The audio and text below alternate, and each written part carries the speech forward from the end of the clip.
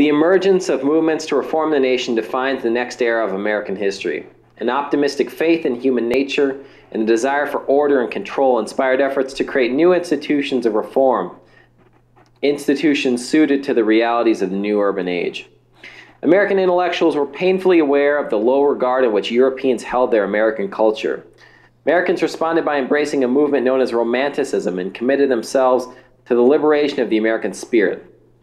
The Hudson River School of Painters, inspired by Ralph Waldo Emerson and Henry David Thoreau, considered nature far more than civilization, the best source of wisdom.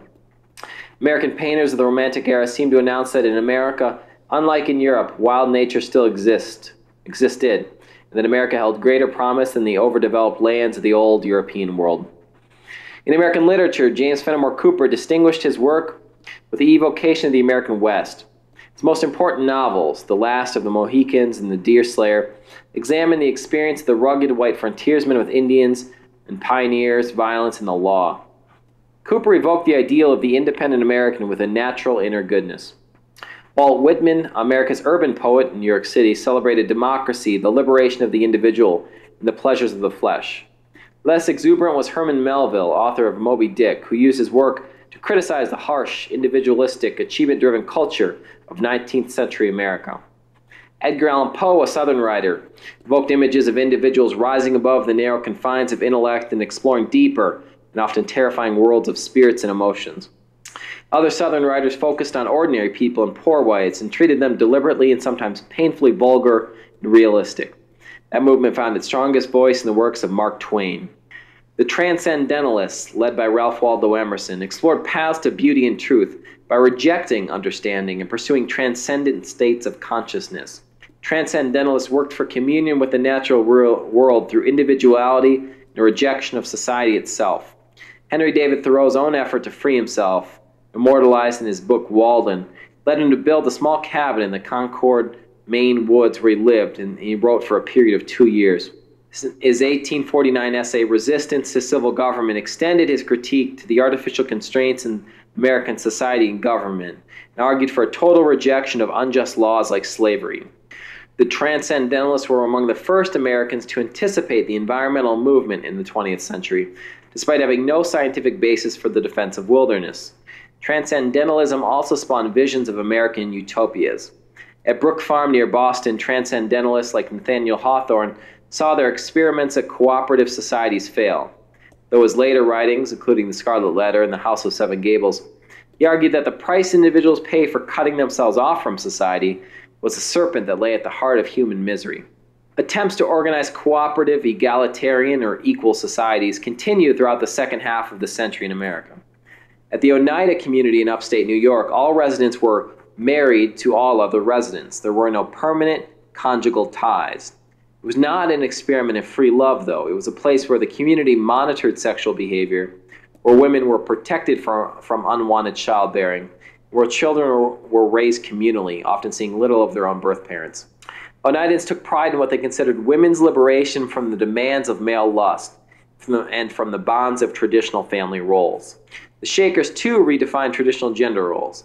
Defined by their practice of shaking themselves free of sin, they were Christians committed to simple lives and complete celibacy, which meant, of course, no one could be born into the faith because no one had sex. All Shakers had to choose the faith voluntarily, so it was a faith comprised entirely of celibate adults. This practice, of course, greatly limited their numbers, but a small pocket of Shakerism survives today. These new modes of living were not only motivated to equalize gender roles. These romantics were trying to create a society set apart from the chaos and disorder they believed had come to define American life.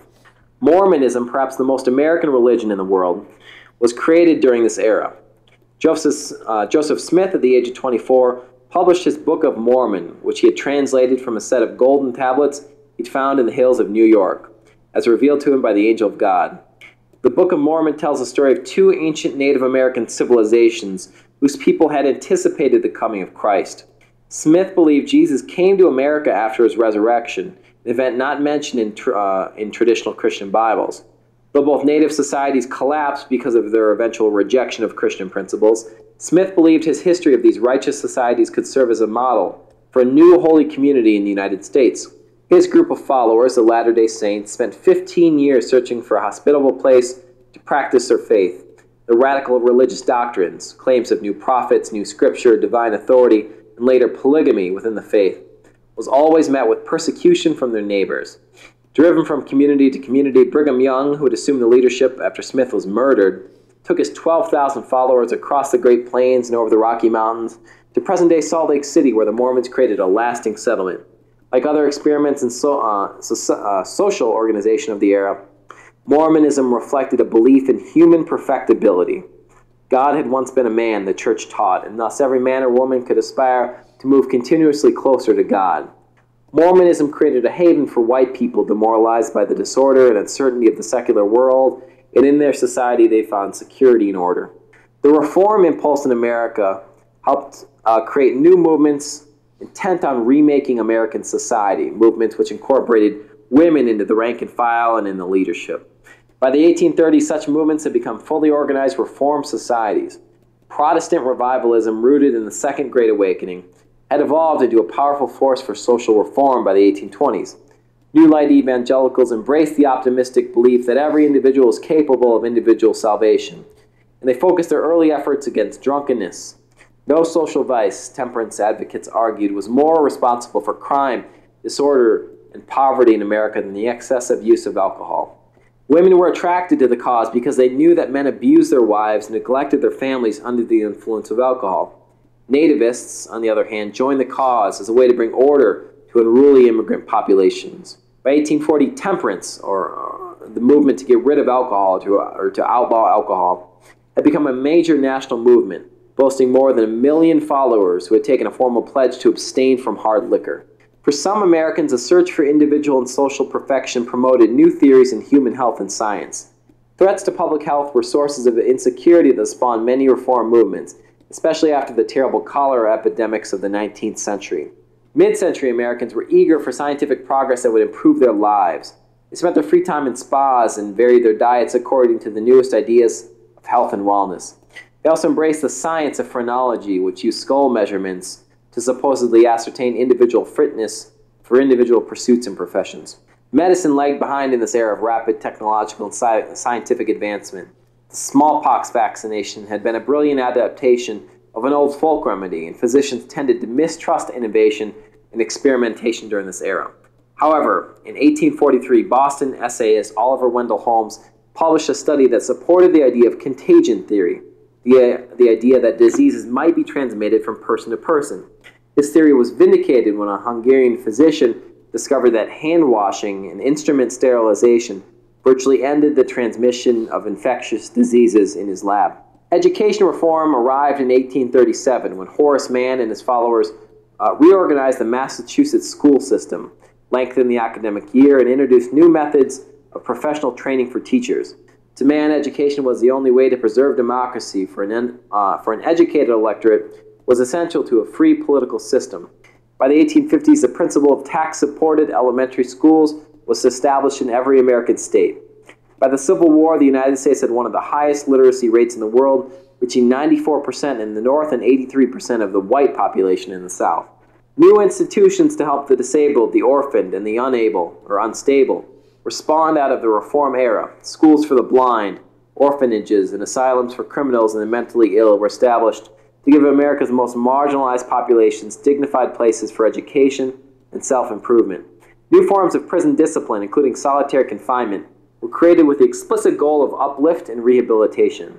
That same impulse moved American politicians away from relocation policies and toward the establishment of reservations for Native Americans. Just as prisons, asylums, and orphanages would provide society with an opportunity to train and uplift misfits and unfortunates within white society, so too the reservations might provide a way to undertake what one official called the great work of regenerating the Indian race.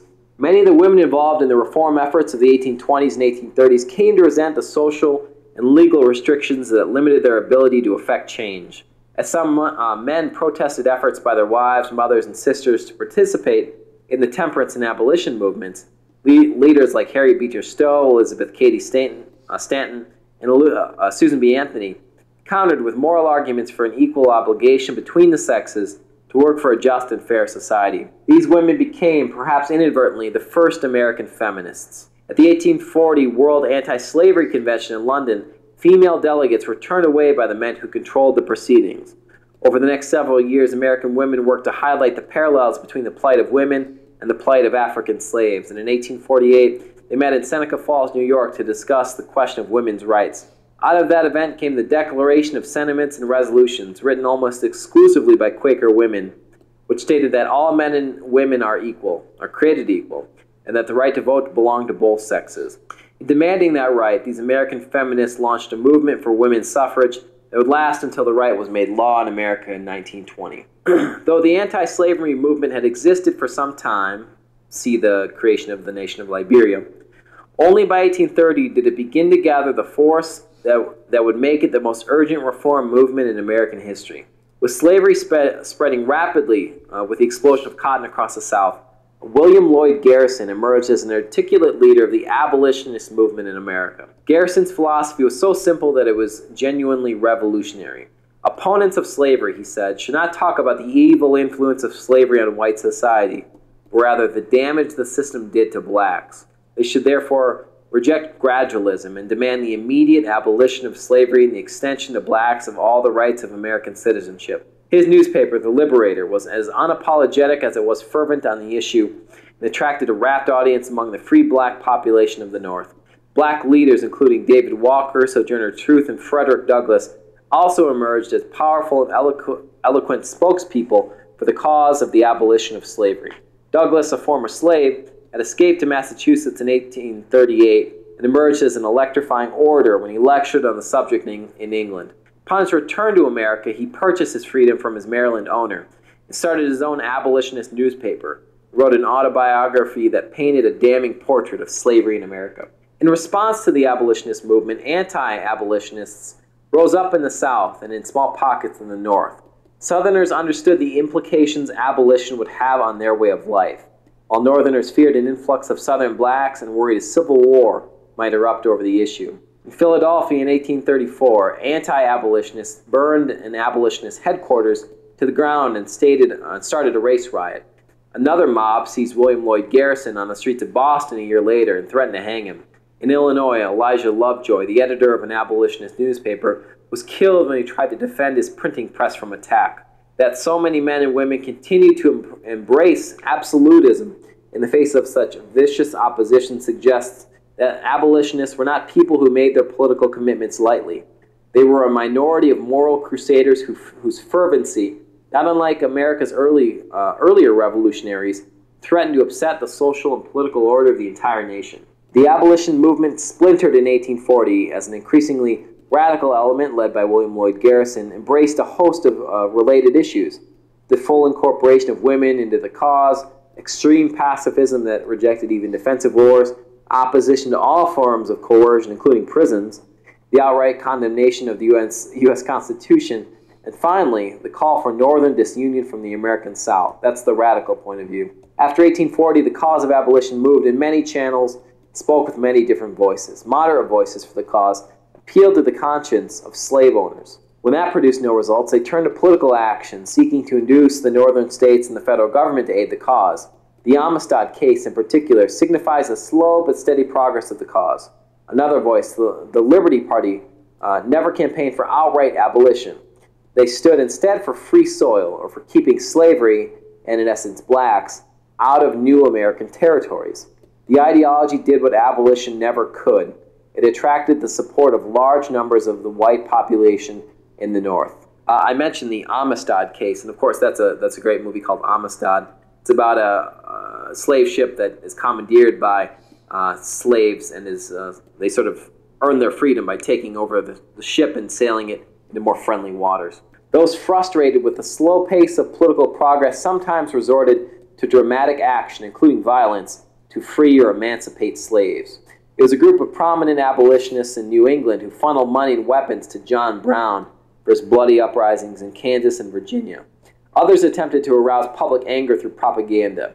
The most powerful of all abolition propaganda was Harriet Beecher Stowe's novel, Uncle Tom's Cabin, which flew off store shelves and had to be reprinted repeatedly. That book succeeded in bringing the message of abolition to an enormous new audience, both in book form and on stages across the country where it was turned into a play. Reviled throughout the South, Stowe became a hero in the movement. Her novel ignited sectional tensions in both the North and the South. Though the abolition movement failed to achieve significant progress before the Civil War, the men and women of the cause kept the flame lit for nearly 3 decades, gradually revealing to the American people the hypocrisy of slavery in a nation dedicated to freedom.